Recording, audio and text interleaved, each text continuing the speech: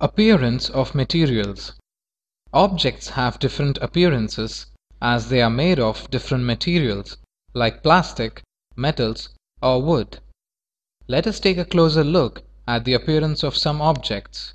Take a duster, a glass prism, a piece of paper, an aluminum sheet, a pair of scissors, and a torch. Cut the paper and the aluminum sheet. You will notice that the aluminum sheet will appear shiny when it's cut. On the contrary, the paper wouldn't shine.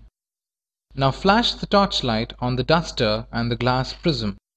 We can see that there is a shadow of the duster formed behind it, but light will pass through the glass prism. This is because some objects like metals have lustre in them which makes them shine. Some metals like iron can rust and lose their lustre when they are exposed to open air and moisture. Hardness of materials. Materials can either be hard or soft to touch. Take a sponge, a candle, a piece of stone and a hammer. Try breaking the candle and the hammer with your hands. You will notice that the candle, being soft, breaks easily, whereas the hammer does not break as it is very hard. Also, try to press the sponge and stone. The stone is hard and hence you would not be able to press the stone, but you can press the sponge without any difficulty.